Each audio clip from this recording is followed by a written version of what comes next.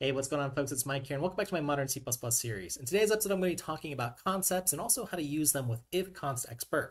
Now, these are things I've previously talked about recently on this playlist, so make sure you go ahead and check out those videos if that's new. Now, I got really excited about concepts after seeing a few talks at CppCon, where I am now at the recording of this. So again, you might notice the video or my set's a little bit different here. But anyways, I wanted to, while this was fresh in my mind, go ahead and crank out a video because I was just so excited about doing something again with concepts. So with that said, let's go ahead and go to our favorite website here, CPP reference. And let's just go ahead and search for concepts, or we can go to the concepts library here just to get a little bit of a refresher here about what's going on. And again, the idea of a concept is it is a constraint on our type. That's the basic idea here. So you can read all about that if this is new for you. I'm going to go ahead and search for concept and see if I can get us to sort of the right page or a helpful page here. So that's where we just were, the first search here. If I go to the second one here with the keyword, I'm going to go ahead and click on this. It declares a named type requirement. And this also gives us a different page here talking about constraints and concepts and their basic idea. But if I scroll down here, what I also want to show is some of the ideas of how we can use or sort of combine different constraints, okay, different concepts here. So this would mean doing like a conjunction or joining two different concepts together so that we can make them more powerful. Okay, so let's just go ahead and start working with this a little bit. I'm going to go ahead and keep some of these. Let's just leave one of these up here because it'll be a nice sort of review for us as we do a few different things here. But I'll go ahead and build this from scratch. I will note that I've downloaded G++16, the experimental version, if you want to use the exact same compiler, but it shouldn't matter. But we'll go ahead and build this up from scratch here. So let me go ahead and just start here writing my main here. I'll make this just a little bit bigger for you. There we go here. Again, I'm not in my normal studio, so hopefully this is reasonably well sized for you. Of course, I'm going to need to make sure I include the concept header. I'm going to include print because I'm going to need that. I'm going to want to do something with IOStream today. Let's do something with vector. So just kind of doing a little bit of a setup here.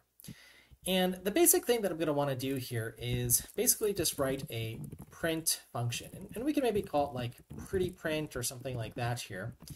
And what I'm going to want to do here is take in a type. So again, this is going to be a template here, type name t here, whatever the type is, and let's just call it t, lowercase here, and basically print this out. So maybe I could do something like use cout here and do t, and let's just go ahead and kind of write this out here. So I'll create a vector here, and I'll just assign it 1, 3, 5, 7, 9, something like that here. Let's see if we can do this without any syntax errors. I'm going to pretty print our vector here, and for now it's not really doing any pretty printing here, but let's just go ahead and roll with it here. In fact, I'll leave this just so we can see the full compilation here. I've been using C++23 most recently on this series. I'm going to stick with that here. Well, soon enough we will see C++26. Let's go ahead and make sure I do concepts. There we go. Compile, build, and run, and, well, a bunch of errors here, okay? So I can't just see out a vector, but what I can do, if I go back to my pretty printer, is I could have done print and then just pass in the type like this. Let's comment out this line here for cout. And now we should see this print out here, okay? 1, 3, 5, 7, 9, and it's got a nice notation here. So what I'm basically going to do is want to constrain this pretty print to print basically if it can, and basically see if it can execute this code so we don't end up with this cout thing. Now, depending on what sort of type that I'm using here, we may or may have different ways that we want to print things out, and we might want some control over that. But I think this will be a good enough example to show you how you can like choose one form of something or another. Turns out print can kind of do a lot of powerful stuff. I can just print out a vector here versus cout, but that's going to be the basic idea here. Okay, so now that we have that sort of set up here, let's go ahead and review some of our syntax here. And the basic thing that I'm going to want to do here to make sure that I can do this print thing here is let's write some concept here. So again, I need to write out the template, template, let's do type name T, something like that here. So just kind of following along this example here. Not exactly this one because it's got a constexpr thing here. Let's see if we can just find a simpler one. Let's see here. We can scroll down. We might have to find like a very basic concept. Something like this is what we want, right? So concept, our keyword, give it a name, and then the requires clause here on that particular type. And I'm just going to call this concept, let's just call it printable, okay, printable. And I haven't exactly decided on my naming convention. If folks have strong thoughts about that, I think we can go with an uppercase P, kind of following what this is here, but maybe folks will come up with some style guidelines for their concepts. But anyways, let's just require or requires here T, whatever this object is that I'm trying to be printable here. Let's just make sure it compiles, basically. So basically what I'm going to want to do here is just be able to say, hey, can I do standard print here with this code here and on this object, right? And if this compiles, basically this works here. Okay, so let's go ahead and compile and run this, make sure we don't have any syntax errors with our concept. So no errors there. Okay, great. So again, we have our template here on the type. Just to give you a few notes, the requires clause is the template, or rather the constraint on T or any parameters if I had multiple parameters here. That's the basic idea. And then in this block here is the code that must compile, so to speak. Right, and again, basically the compiler is checking that this is valid, right? It's checking in its type system, checking that this is valid code, right? So I can't make mistakes here. But this, importantly, again, doesn't cost me anything. Remember, this is stuff having to deal with compile time that this concept is. So at runtime, I'm not paying any cost. I do have to pay some cost for compile time here still, but that's the basic idea, okay? So now how to make this enforced on our template. Just a little bit of a reminder here. Well, basically I can come here and say, is this printable? Okay, the type here must be printable. Okay, so let's go ahead and try to compile and see if this works. And this still works here. Okay, so great. So we've enforced this. Okay, now the whole point of this video too was to be able to say, well, okay, I want to be able to print things or maybe use streams, one or the other. But no matter what, I just want to be able to call pretty print and have this print function that does something. And again, you can sort of, this is a little bit of a contrived example, but hopefully you can get an idea of what our goals are here. So let's kind of repeat the same experiment here. I'm going to basically copy this code here and paste it. I'm going to get rid of the comments since we've already seen it here.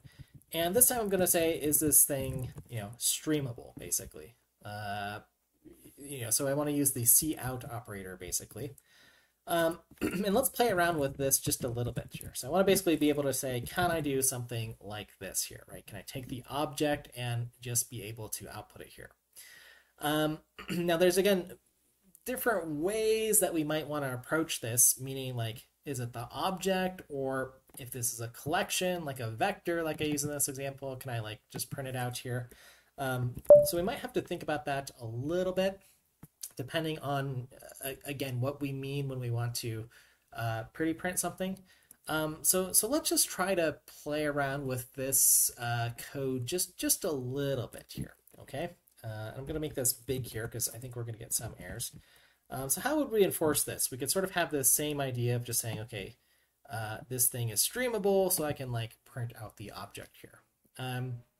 That's one way to do it, to just see if it works with cout. There's a couple other things that we could think about. We could say, okay, let's write this in a little bit more generic way by saying, what if I had an output stream here, something like this? Could I do this? Is this a little bit more, I don't know, not depending on cout in case you want to use output streams. I mean, this is specifically for output streams where we want to output stuff, okay? So maybe that's a little bit better. Again, you can sort of decide, what powers you want. Cout is probably also fine if we're just doing standard print here, but something for you to think about, okay? So anyways, now we've got these two concepts here for determining if something's streamable or printable here. And I want to use it in pretty print here. Okay, so how do I basically, I could basically put in streamable here, and let's go ahead and just see if we get some interesting error messages. We do. Okay, we certainly do. Right, this doesn't compile. We knew it was not going to compile here. But what kind of errors is it giving us? Okay, it's pointing to V here. It's telling us, and this is where you get the better error messages. It looks like GCC is even looks like it's even trying to print out a nice indented block here. So maybe that's a new thing here. That's kind of nice, but it's ultimately telling us, yeah, this requires streamable here for pretty print. So because we don't have that, that's the problem here. So basically, I want to get to a point where I can use one or the other. I don't care. I just want to pretty print this object no matter what here. So what I'm going to do here is take streamable and printable and combine them into one other concept. Okay, so let's see here. This would be in our search page, conjunction. So joining things.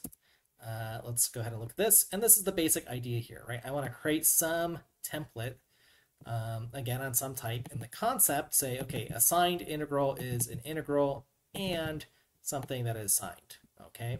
And then looking at the value of whatever that type is, right? So that's the key here, taking these two here. So again, I'm just going to leave that up for syntax purposes for just a moment, just so you can follow along and I can follow along as well.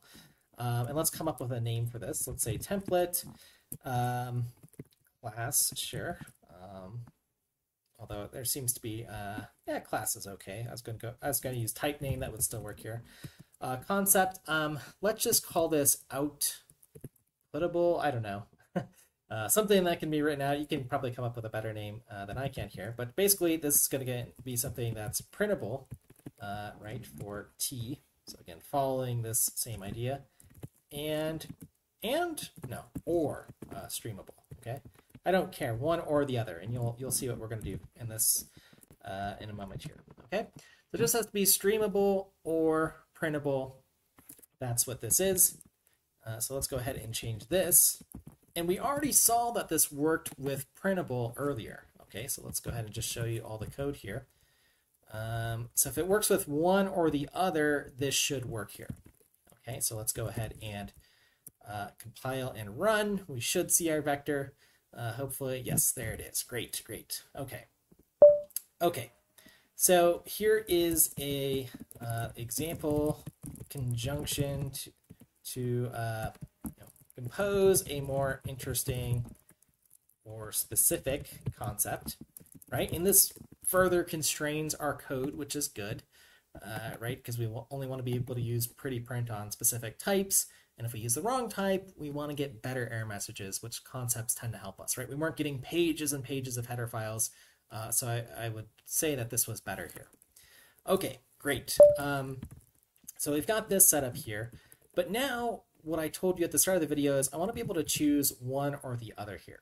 Okay, and we learned about this thing called if constexpr in one of the previous videos. If you haven't seen that, go ahead and check out on the playlist. It's just a few, it's recent relative to this video you're seeing now. Here's where we can basically say at compile time, again, this is code that'll only be generated at compile time if one of these constraints is satisfied. And I could do something like if it's printable, okay, do the printable thing or print, else we will do this. Okay, standard out here. So again, that could be one way to do it. We might, this is again getting more fine-grained code, let's say. I kind of like this. I think this is neat. We probably have to be a little careful if we change what this means, or if this has like 20 things that we're joining here and we're depending on that in our if constexpr. Okay, so just a little warning, you have to think about this, but if you have one or the other and you just want it to work, right? You want to get rid of your legacy streams and use print because you've heard prints faster or whatever, with the format strings. This could be a little nice sort of solution or way to work things out here, okay? So anyways, let's see if this works here, okay? And again, as I mentioned, we could sort of do this in different ways here. Again, if you prefer, we could also say if constexpr, let's see, and then we could just put another condition here if you don't, again, if else, and we could say if it's not printable here on a type, and it is, however, streamable. Again, you got to be a little bit careful here, but that would be saying the same thing here. Okay, so I'll just be explicit. If I run this, it should work. As far as I know, there we go. It still works. And if you really don't like, here we can use print line, and I'm going to do end line here. I know some folks don't like end line and prefer the /n, but I like end line because it flushes right away. And this isn't a performance demo, but there we go here. Okay. Maybe we should also switch these around. Like we could have a preference by just putting this one first and say if it is streamable, do it, else do the print here. Okay. Let's get rid of that here. Okay. So whatever your preference is, doesn't really matter, but it's the same idea here. Oops, it looks like I'm missing one, or I don't really need this here. This is what's implied here. Let me just put that in comments. Okay, and that might be helpful to give yourself some comments if you document your code properly. Okay, so this pretty print, again, clearly is not using this option. It is using print here. Okay, let's be explicit about that, printable. And we'll do the same thing here. Let's say streams. Okay, and we should probably give ourselves another example, something like, I don't know, the value 1. Let's see what that could use. Now I'm certain 1 will also work in print line, but I bet it can also work with cout here. So let's see if it chooses one path or the other here. So we do have our printable, which worked here, and then this one here, because our first constexpr here says to use streams, we got to use it here. Okay, so I think this is pretty neat that we can combine a few of the things that we learned previously. So again, just a little bit of a recap here. We learned about writing a concept, or reviewed it, again, what the different parts are. We wrote one simple concept here to make sure that this code compiled for streams, stream-based I/O, and then we have our new C++ printable, or print rather, standard print to output stuff. And then we combine them using a conjunction so we could compose something more interesting. And then in our template function here, we used the more interesting conjunction here that says one or the other satisfies this constraint, but again, it has to be one or the other. And then we encoded that with if constexpr. And again, depending on which concept we use, it's only going to generate this code for the version of pretty print that works with streams, and this code for the pretty print version that works with print line here. Okay, but to the client who's using this, again, if you're wrapping this up in a library, all they care about is calling pretty print and getting, the output in whatever form that means. Okay. Now again, this might be a little bit of a silly example, but you might think of it as maybe you might not want to do print line if you have a really huge collection of data, right? And then you can write the pretty print version that has a smart buffering algorithm using streams or something, right? There's a reason that both of these exist again, but you can come up with some more clever code, but I just wanted to demonstrate how this works and anything with concepts. So there you have it, folks. I hope you enjoyed this video. Otherwise, again, we are from my little travel studio here, so hopefully you enjoyed this content while it was fresh on my mind and had fun. And otherwise, let me know if you're using concepts in unique ways otherwise. And as always, feel free to check out the other videos, leave your comments in the description, and I'll otherwise look forward to hearing from you in the discussions. Thanks for your time and attention, and I'll see you in the next one.